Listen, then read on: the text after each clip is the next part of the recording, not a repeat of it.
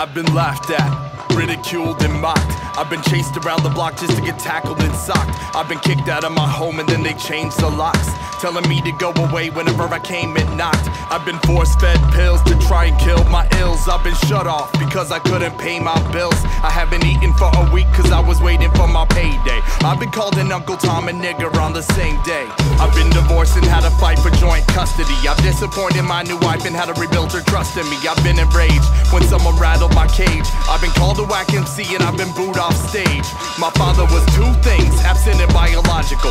Kids are scared of me cause of my overactive follicles. When I think of what I've been through, feeling dejected, it's a never haves to flip my perspective.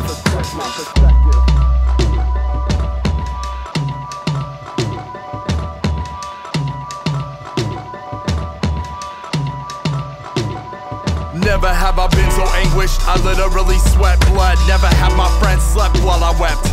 Never have I seen a smiling friend and accepted his kiss, only to be surrounded and pounded with clubs and fists.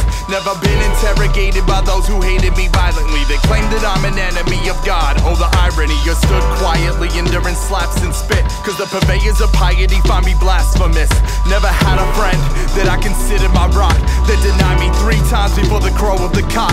Never stood before a crowd who was unanimous and wanted to crucify me instead. Release Barabbas. Never had a crown of thorns jammed in my brow, stripped naked while my captors mockingly bow. Never been between 2 thieves, nailed to a tree, crying, my God, why have you forsaken me? And I never will.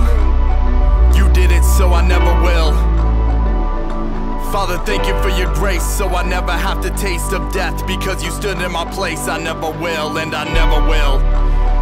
You did it, so I never will. Father, thank you for your grace, so I never have to taste of death, because you stood in my place. I never will.